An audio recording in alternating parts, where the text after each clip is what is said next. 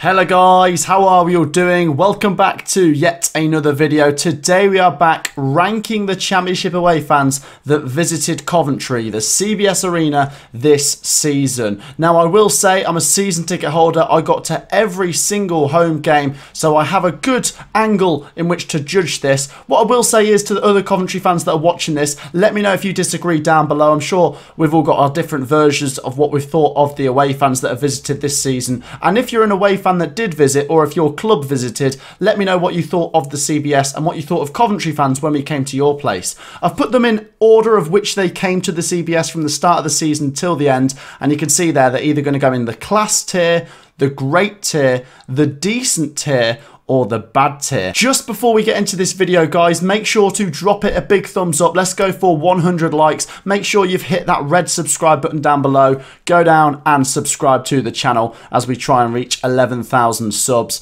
Let's start with Nottingham Forest then, who we played on the opening day. And you know what? It was just a great day all round. Obviously, not the best ending for the Forest fans because Coventry did win. It was the first time we scored a last-minute winner. 96th minute winner. The Forest fans, though, were brilliant. They brought 3,800, which is in the top 5 most numbers to come to the CBS this season. And Forest were loud. They were proud. It's just a shame for them that when they visited, it was under Chris Hughton because they lost this game. But regardless, their fans were class. Next up, we're going to go to Reading, the second team to visit. And the thing is, when you're playing a team in August, the sun is out, it's not terrible conditions. Reading really should have brought more than what they did. They brought 1,300. It's not terrible numbers, but because we've seen so many great numbers, I'm sorry, Reading, I'm going to slide you into the bad tier. It's just not very impressive at that time of year to bring that many fans. And once again, Coventry scored a last-minute winner in that game. Next up, we have the Middlesbrough fans. Now, Middlesbrough, you've got to say, were very, very good. They brought 2,700, which is a great number of fans considering how far away Middlesbrough is from Coventry. I'm torn here. Middlesbrough go in one of the top 2 tiers. I don't want to overload the top tier just yet, so I'm going to put Middlesbrough in great. Their fans were loud, they were passionate, as you'd expect. They, once again, were another team that came and lost, but yeah, their fans were great regardless. Next up, Cardiff City. Now, this was our first midweek game at home in the Championship. Cardiff brought about 1,400, which is pretty good. Once again, it's a 2-hour journey or so. I think we took similar numbers when we went away to them on a Tuesday night. Because there's been much bigger numbers, I will have to slide Cardiff into... Do you know what? They were still decent. They made some good noise. I'll put them in decent. I remember one chant they just kept singing was "Football's coming Rome," because obviously they're Welsh and we'd just lost in the Euros final, which was a bit annoying. But yeah, some good chants, some good numbers. I'll put them in decent. Next up are Peterborough United. And you know what? They surprised me a bit. I thought Peterborough would have one of the worst supports to come to the CBS, but they were still decent. They brought 1,600 on a Friday night on Sky, I think it was. It might not have been on TV, actually, thinking about it. I think there was another game on that night. But regardless, great numbers. I'm going to put Peterborough in. Do you know what? They were decent. They were very decent. Next up's Fulham. Now, Fulham... This is a tricky one because it was an early kickoff and it was on Sky TV, which obviously does put a few fans off. But regardless, you look at them, they're a Premier League club. They were always going to get promoted and they brought under 2,000. So I was a bit disappointed from that perspective considering the size of club. So for that, I'm going to say Fulham were not good. I'm going to put Fulham in the lowest tier. Obviously, congratulations on their promotion, but they're not some of the best fans we've seen this season. Next up are Derby County. Now, they brought 3,500. Once again, that's a lot of numbers. Derby's not particularly far away. I will factor that in, but their fans were super passionate, and I think that's why Derby did so well in the first half of the season. Their fans were right behind them. They were right behind the cause. There was a bit of trouble between the Coventry and Derby fans. I'm not here to point fingers. The majority of Derby fans were obviously brilliant, and I'm going to put them in class. I'm sure they'll be one of the best supported teams in League One. Derby, yeah, it was loads of fans. Next up, Swansea City. Once again, annoying for another Welsh team having to come on a Tuesday night. They were the first team to come and win at the CBS. Fair play to them. They didn't bring even 1,000 though. They brought 850, but you consider the journey, it's about 3 hours. That's pretty good support. I'll put them in decent.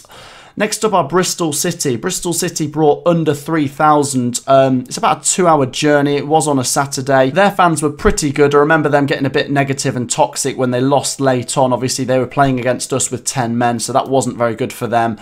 It's still great support though. You consider the numbers and the noise they made. Bristol City have to go in great.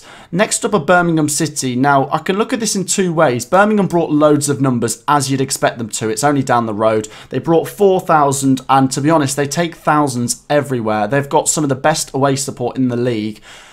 The annoying thing that took away a bit of the atmosphere from the home and away fans for this game was the fact it was a 0-0 draw. If this was a 2-2 draw or Birmingham won, they'd have been louder. But regardless of the fact they didn't make as much noise as some other fans, the numbers were still brilliant for a 0-0 draw and everything. So Birmingham are going to have to go in class.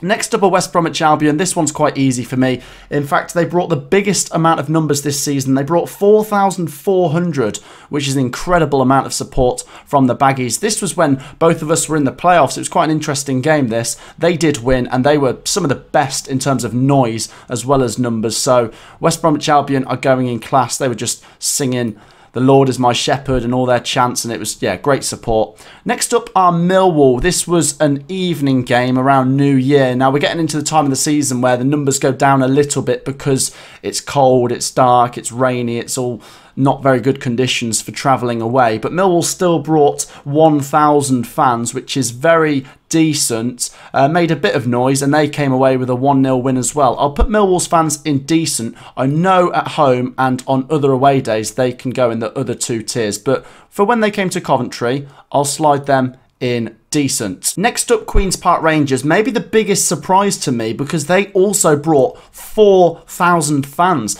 Now, they were in a very good place at the time. If we'd have played them in April or May when things were going wrong, they might not have brought as many, but I'm not going to take anything away from them. They brought loads, they made great noise, and they also came away with a win. This is when Coventry weren't being as good at home anymore.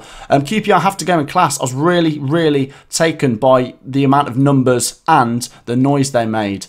Next up are Stoke City. Stoke brought 2,000 fans. It was a rearranged game. I think they'd have brought more if it wasn't rearranged. It would have been on a Saturday. It got moved to a Tuesday. But still good numbers. Fair play to the fans that did come. Didn't make the most noise this season, but they weren't bad. It was a bit of a flat game, actually. I'll put Stoke in decent.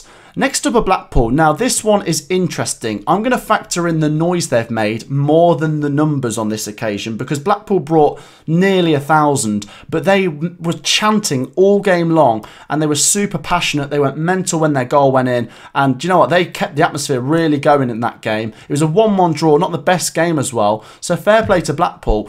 Based on atmosphere and noise, I'm going to put them in class. I think they've made a real good name for themselves this season on the road. Next up are Barnsley. I'm sorry, Barnsley. Not a good season. I can understand why some of the fans didn't go to all the games. It was the lowest numbers we've seen at the CBS in the Championship. 600 away fans. So, inevitably, I'm sorry, but that's bad.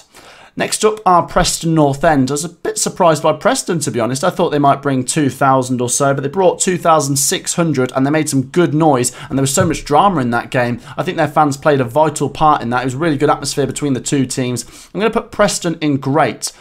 Next up are Luton Town. Luton brought 2,000 or so for a midweek game, which is really good. They're going to have to go in one of the top two tiers. Luton, as a club, you've got to say, they're competing with some big clubs with much bigger fan bases here. So the fans that came, I was really surprised, and they made some great noise. I'm going to put Luton in great. There you go. Next up is Sheffield United. Now, obviously, when they came into this game, it was like 6th versus 8th. It was a really big game. They obviously lost. We won that game.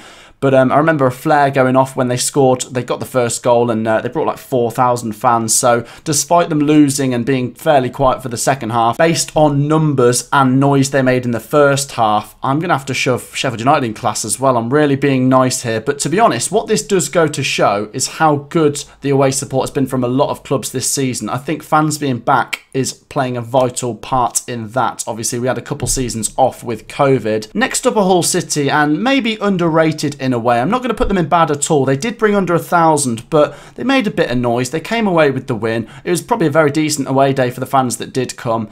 But yeah, it's a 2.5 hour journey on a wet, cold Tuesday night in February or March or whatever it was. I'll put Hull City in decent, you know.